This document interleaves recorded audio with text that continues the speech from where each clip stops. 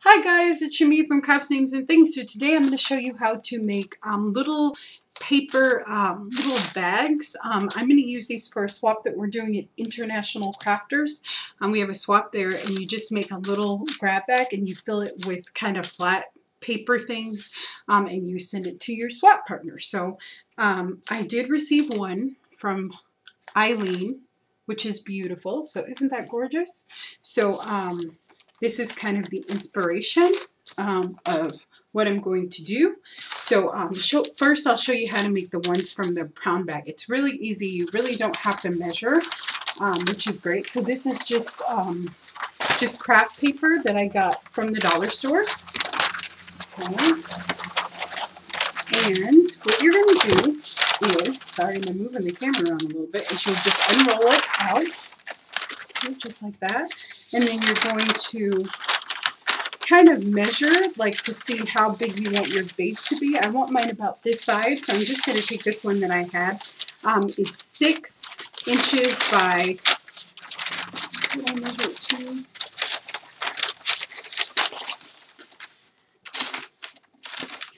By like 11.5. So that's kind of my guide, but you can make them as big as you want. So don't get boggled down with, you know, it has to be a certain size or anything like that. Just for this swap, I want it to be kind of the size of just a standard greeting card envelope, just so the postage will be cheap, but you can make them as big as you want.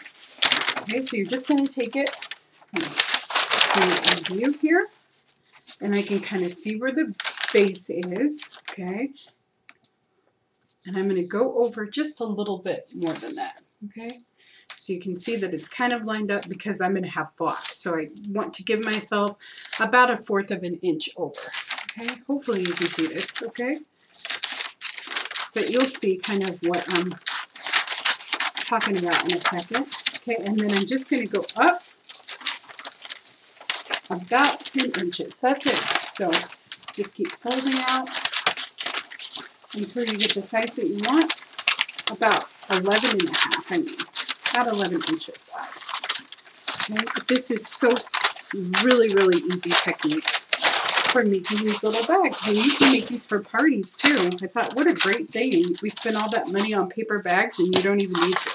Okay, so what we're going to do is we're going to, so this is my sheet of paper. Can you see that? Okay. And we're going to take it, and the bottom half we want sealed. Okay, so we're just going to take it, but we're going to leave maybe about 1/2 inch flock, so that way I can hold it down. Okay, actually I think I'm going to go a little bit lower because I want a big enough flock so it'll be secure, just like that. Okay, alrighty. And I will link her video below. She does a much better job. She gives you measurements and everything and all that stuff. You guys just know that I'm not a measurer, that I'm kind of a go with the flow kind of girl. I just don't like to measure. I just always get it wrong and then I get annoyed and yeah, so okay, so we have our little flop up here and then we have this part and this part. Let me bring you in a little bit too so you can see what I'm doing. I know some people are like, Shami, come in more. We can't see what you're doing. So the bag is actually going to be facing this way, but I'm going to turn it this way just to make it easier. So I'm just going to fold this in about 1/4 inch. Okay, so not very much. Okay, I'm going to fold it down and make kind of a nice crease. Okay, just like that. And I'm going to do that right on the other side also. Just like that. Okay. Alrighty. Okay, and then, and I also kind of make my homemade envelopes like this too, so I kind of know kind of the procedure. So on this bottom part or this part, whichever one you prefer, I'm going to do the bottom just because it's a little bit less cutting. You're just going to take it, and you can see that I have some guidelines here. So I'm just going to go right here, just cut to that line, that first line. Okay, just like that. I'm going to do that on both sides. Okay. And then I'm just going to trim it off, okay? Just cut down that fold that I made, just because I don't want it to be bulky, okay? Just like that. Oh, darn. Oops, I cut a little too much, so don't do that. But it's okay, we can fix it. Alright, just like that, okay? Perfect. Okay. So then I need to deal with this part up here. So I'm going to fold down my flap again, just like that. And if you wanted to, you could just glue it down like that, but I want it to be a little bit neater. So I'm just going to take it, and there's a fold there on that edge. Hopefully you can see that. And I'm going to take that, and I'm going to cut out this little rectangle. It would be a square if you cut and measured. Okay, just going to take it and do the same thing. Okay, just like that. Okay, and then I can just take my glue stick and I can form it. Okay, so this is just an Elmer's washable glue stick. And what I like to do is just open the flaps, just like that. Okay, just like that. Okay. And just put, you know, a gracious amount of glue on there. You don't want it to come apart when you're mailing it. Now you're just going to take it and we'll fold those sticky flaps over, kind of push them down a little bit. Push them down a little bit. And I like to apply just a little bit more glue. Okay. Oops, but not to the part where it's going to stick down. So you can just rub it off and it's fine. Okay. So you're going to take one end, and again, I am not, you know, perfect with this. I just kind of go with the flow. Okay, we're just going to take it and stick it down on one end, and then we'll come over here and we'll do the next end. And maybe it needs to come over more because I didn't measure, and that's okay.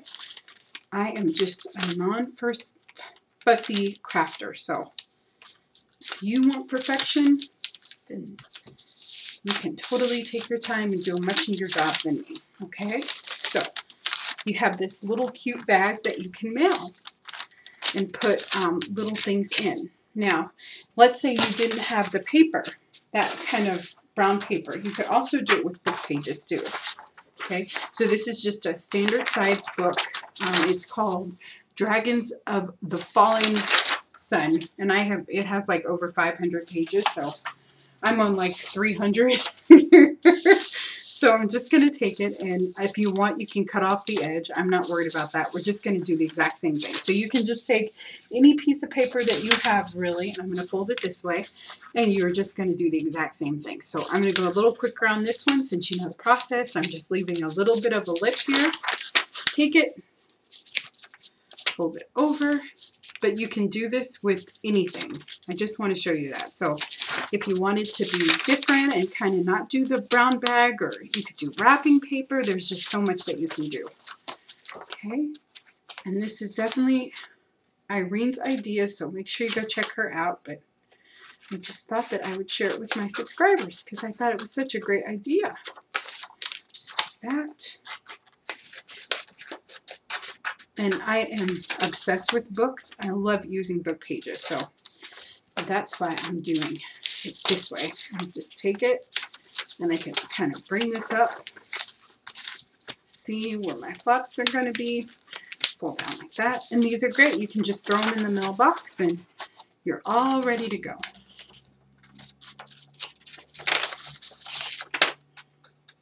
And we are going to decorate them.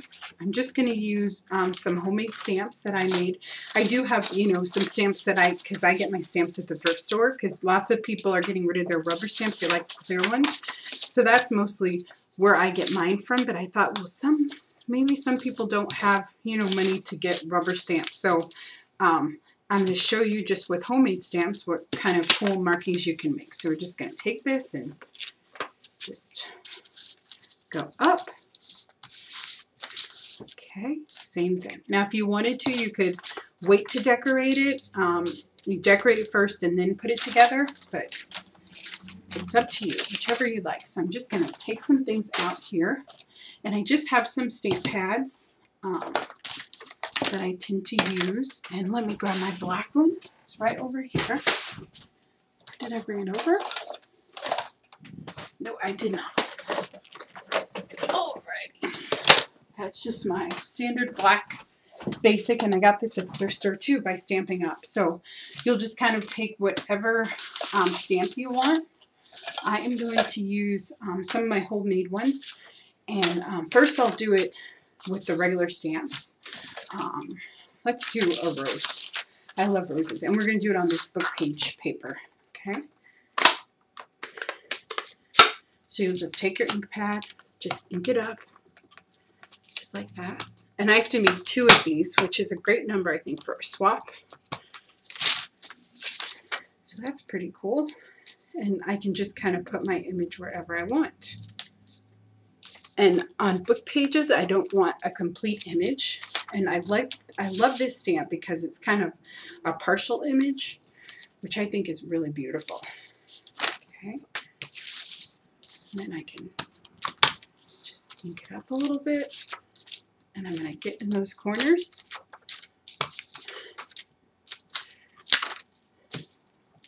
Okay, and we can like call that totally done. And this is just a flower stamp, and I got this at Michael's. It was $2. And see, very easy. If you wanted to, you could color it in, make a really, really good, you know, image. But I really like this one because it's not a full image. Look at how pretty that is. Gorgeous. Okay, so we can call that done.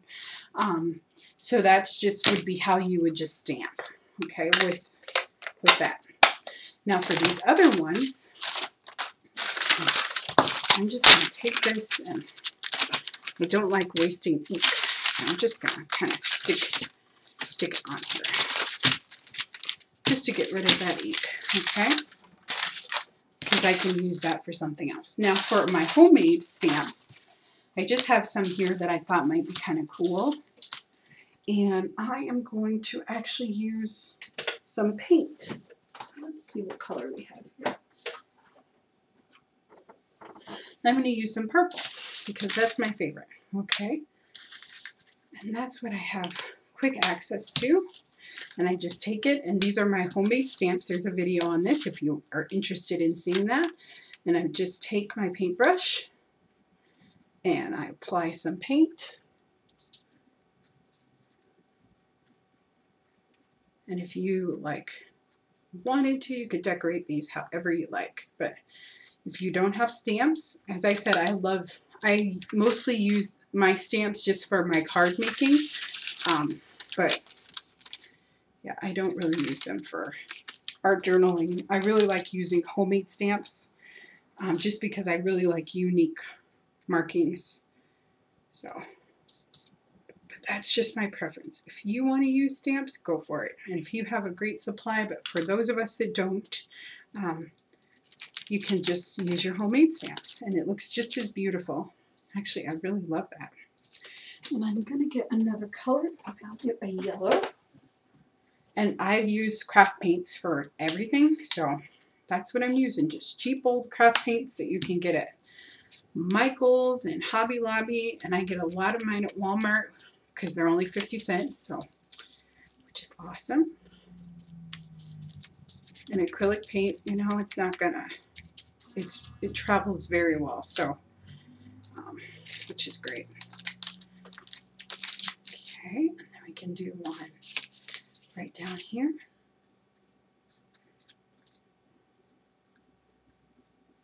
And you can just kind of build it up as you like, right? So,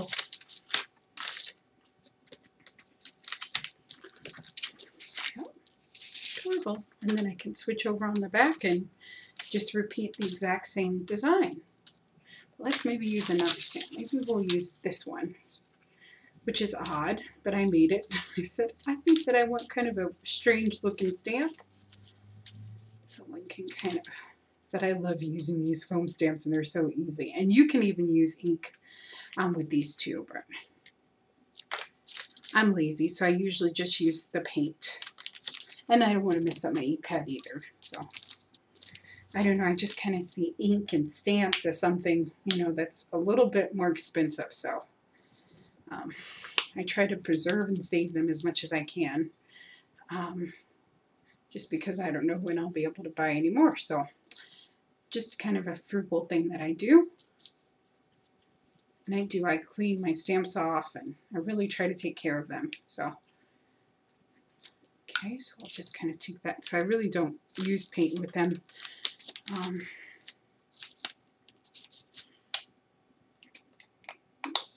some more actually, and you know what we're going to do? We're going to do the Kelly Bonifant jerk, which is there's paint in here, and you can just take it and I just use a light hand and I brush the paint right on my homemade stamps. Just with the paintbrush. I think it gives a really pretty image. Very pretty. Okay. There we go. And I love that it's kind of disjointed and you can't fully see it. How pretty is that? But I love it. I think it's really pretty. And then if you wanted to, you could ink around the edges. So if you wanted to, we could just take a little bit of our paint and oops, we could just hold the brush a little bit perpendicular and just go around the edges just to add a little something. And you could doodle on this. I probably wouldn't collage just because I want to keep the cost down, but you could absolutely, if you weren't worried about the cost of shipping, you could absolutely do that too. And it just adds a little something on the edge. But isn't that cool? And actually I think before we go, we'll do that with this one. So I'll just take this. And I love these ink pads. And I see that you can get them in tons of colors. And they're just the Stampin' Up! Ones. But this is the one that I got. And I only got it because, as I said, it was in the thrift store. And sometimes it's hit and miss with the thrift store. Like sometimes, you know, the ink pads just are completely out of ink. And you have to kind of like re-ink them. But sometimes you get a good one like I did that was hardly used. But I just wanted to show you just how you could make a quick grab bag. And then you can fill it up with kind of things that you like. Sorry, this video is a little bit longer, but I do want to show you how I'm going to do this. So I have 2 swap partners. So what I'm going to do is fill mine up with just little scraps of paper. So these are jelly printed phone book and then jelly printed index cards.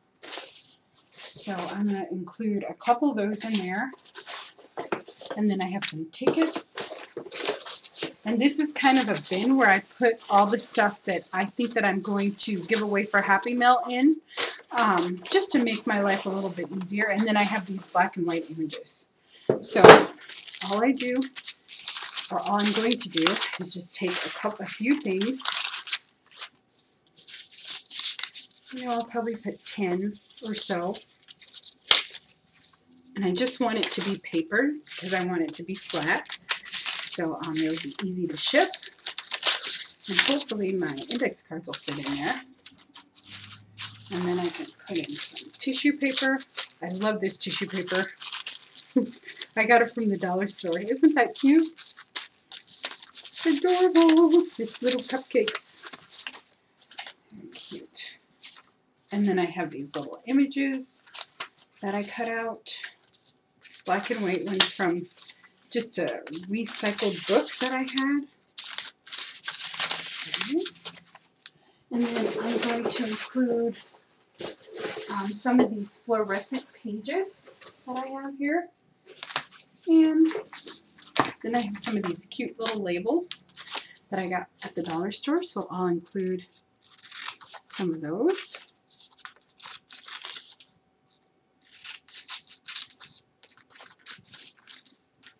And I just have to tell myself not to go crazy because I go a little bit crazy when it comes to Happy Mail. Like I always get to the post office and it's a little bit of money, so. But you just get so happy. You have your stash and you buy stuff to share, so that's understandable, I think. Like that. I'm kind of doing this a little bit quickly, but I love these neon papers. I think those are so cool, so I had to buy some of those. Just take that and put it in there. And again, I'm trying to keep everything as flat as I can. And I'll just maybe put some painted papers in there.